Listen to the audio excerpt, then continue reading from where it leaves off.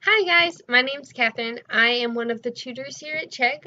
I tutor science, some math, English, and Spanish, and today we are going to be talking about a psychology topic, defense mechanisms. So defense mechanisms are an unconscious way for a person to cope with the stress, anxiety, or of life, or any unacceptable thoughts or feelings that they have. And we'll go into what that means by like unacceptable thoughts and feelings. Freud, who was a famous psychoanalyst, believed that the defense mechanisms were a part of how the id, the ego, and the superego were balanced. So, as a quick aside, the id essentially is all of the things that you want, like food and sex. The superego is your moral compass who says, oh, like it's not right to steal, it's not right to hurt other people. And the ego's job is to balance the two. And Freud thought that defense mechanisms were part of the way that the ego did that. In any case, defense mechanisms aren't inherently bad or good, and some of them are actually super useful. Like I said, they're a way to cope with stress and anxiety, and having good ways to cope with stress and anxiety is an incredibly important part of mental health. Typically, defense mechanisms are divided into three categories based on maturity level. It's not so much the age that people use them at, although you do learn the more immature ones first, but it's more related to how long they stand up in the face of stress. So the more immature defense mechanisms won't last very long compared to the mature ones.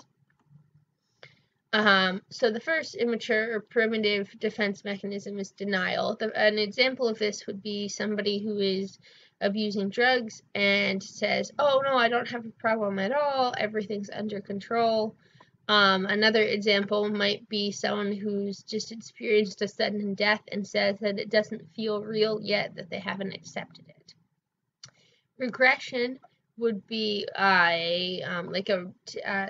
stepping back into a former level of development. So an example of that would be a 12 or 14-year-old kid who, under the stress of a new school or being bullied or maybe a new sibling, starts to wet the bed again. So they're stepping back into an earlier level of development and childhood when things were easier and simpler. And under extreme stress, adults can do this too, refusing to get out of bed, refusing to interact with the world. Acting out is another primitive defense mechanism. It's something that you see a lot with toddlers or young kids who can't express that they're angry with words, so instead they hit things or they hit people or they throw things. Self-harm is also considered a form of acting out because it's a physical manifestation of pain that the person can't explain verbally or emotionally.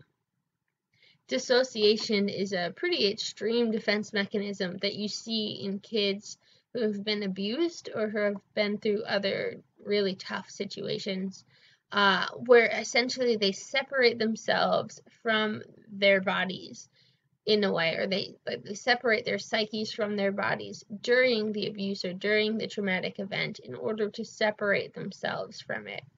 And if this is extreme or it goes for long enough, they can end up with what's called dissociative identity disorder, also known as multiple personality disorder, where they believe that they have more than one self. Compartmentalization is a less extreme form of dissociation that a lot of people do, where we separate two different parts of ourselves in order to deal with the fact that they don't fit with one another. For example, a person who pirates DVDs and music off of the internet, but also says that stealing is wrong and they don't like thieves, is compartmentalizing because they're stealing, but they separate that part of themselves from the other part of themselves. Projection is where a person experiencing some sort of negative thoughts or feelings or actions attributes them to somebody else instead. So an example of this would be a spouse who is cheating and instead believes that their spouse is the one who is being unfaithful believes that their spouse is having an affair, even though it's them who's having one. To clarify, it's not that they don't believe that they are also having an affair, they just believe that the other person is too. And finally, reaction formation. This happens when you're in a situation where your stressful feelings or your anger or whatever are just unacceptable, and you can't change the situation you're in, so you instead try to change your feelings about it to the extreme opposite. So, for example, if you are working a job and your boss is awful to you, like she's always yelling, she's just like in front of the customer, she makes fun of you, it's awful to be around her, but you can't quit because you need the money. Reaction formation would look like saying that you really like your boss, complimenting her to her face, complimenting her at home, telling everybody that your boss is great, your job is great. You're trying to change your belief system so that it fits with the current situation, because you can't fit the current situation to be better for your actual beliefs. So next up, we have mid-level defense mechanisms. Repression is somewhat similar to denial, but it's actually, despite being more mature, it's actually more extreme, where the person will refuse to acknowledge for a longer term that that part of themselves even exists. A good example of this would be somebody who's gay, but lives in a society or believes themselves that that is so unacceptable that they refuse to acknowledge it even about themselves. Not even like in their own privacy will they talk about it. This is also kind of where repressed memories come in, but that's a little bit more complicated because memories aren't like a videotape. It's not like every time you play them, they're the same over and over and over again.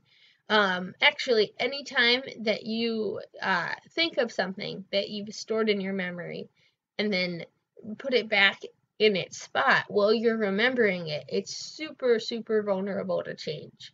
So repressed memories are a little more complicated than just receiving some stimulus that like brings it all back and then it's perfect.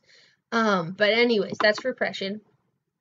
Displacement is when you can't express your anger or your stress or your inappropriate thoughts and feelings towards the actual target of your anxiety, so you take it out on a easier or safer target. For example, same boss who's just awful, and you can't talk to her about it, so instead your mom calls you later in the day and says, oh, like, did you send me the package that you mentioned, or just something really small, and you just like go, oh my gosh, I can't believe you're mentioning that, you're so annoying, you're always nagging me, and your mom didn't do anything, but you're angry with your boss, and you can't take it out on your boss, so instead you take it out on your mom. If later you feel bad about that, you might do what's called undoing, where even in the moment you go, oh gosh, like that wasn't wrong. Why did I do that? I don't know why I did that. You did it because you can't express anger on your boss and you're exhibiting displacement, but you don't know that. So instead, what you do is called undoing, where you compliment your mom, you say, oh, you're so great, I'm sorry, I saw that picture of you on Facebook, you looked great. And then even when you get off the phone, you keep doing it. Like that night at dinner, you're talking to your significant other and you're like, who's great? My mom's great. She's awesome.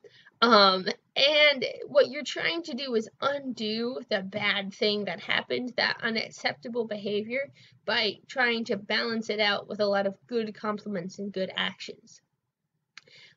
Intellectualization is when somebody receives bad news, typically, and then tries to, rather than accepting the emotional part of it, instead tries to look at the cold, hard facts of it, to see it in a very academic way.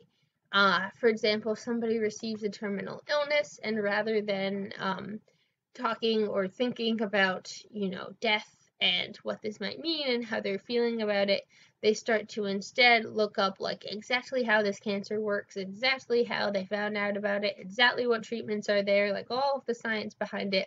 And by getting into these facts, they're able to distance themselves from the reality of what's going on. And finally, we have rationalization. So this is all about, somewhat like reaction formation. It's about changing your psyche to fit the events that happened, but rather than being for a continual event, like still being at a job, it's for something typically that's already happened. So for example, instead of being at a horrible job, you didn't get a job. And then after a couple days, maybe you're upset and you say to someone, like, if I'd gotten that job, I would have had to go too far away for work anyways, or I really would have, it would have been stressful, or it's not really my chosen field, or you come up with reasons why it's good that this thing has happened to you. And finally, we have mature defense mechanisms.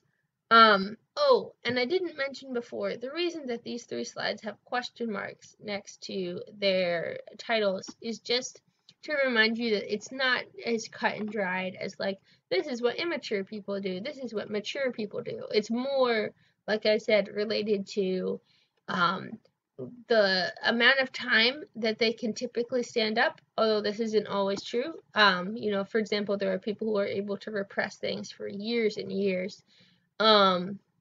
But although it's not a functional long-term solution, but basically it's about length of time more than it's about, maturity level. And finally, the 3 mature defense mechanisms. Sublimation is about taking unfair or unacceptable behaviors or thoughts or feelings and channeling them into acceptable manners instead. For example, you're really angry at your boss, so you go to the gym and you beat the crap out of a punching bag instead. Or, you have a terminal illness and you have a sense of humor about it. That's considered part of sublimation, because you're taking those feelings and you're channeling them into a socially acceptable and positive way of dealing with them. Compensation is about recognizing the negative, but also the positive in a realistic sense. It's not about twisting the facts to fit the way that you want them to be. But it would look something like saying, well, I didn't get the job, but, this process has shown me that I am, personable, or it's really made me realize that I am a good programmer, or whatever it is. It's recognizing the good with the bad. And finally, we have assertiveness. So this is a way of you learning when to speak up for yourself, when to keep quiet, and it's used as a way of fixing the problems rather than dealing with them.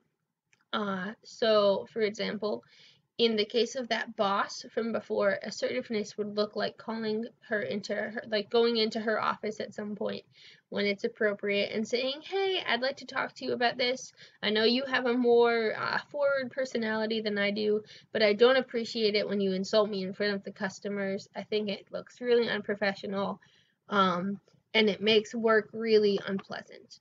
Doing that in a private way is assertive. You're not embarrassing your boss, but you are getting your feelings across. And it's effective, and it may make work better in the long term. So that is it for defense mechanisms. I hope you enjoyed learning together, and if you did, feel free to seek me out on Chegg.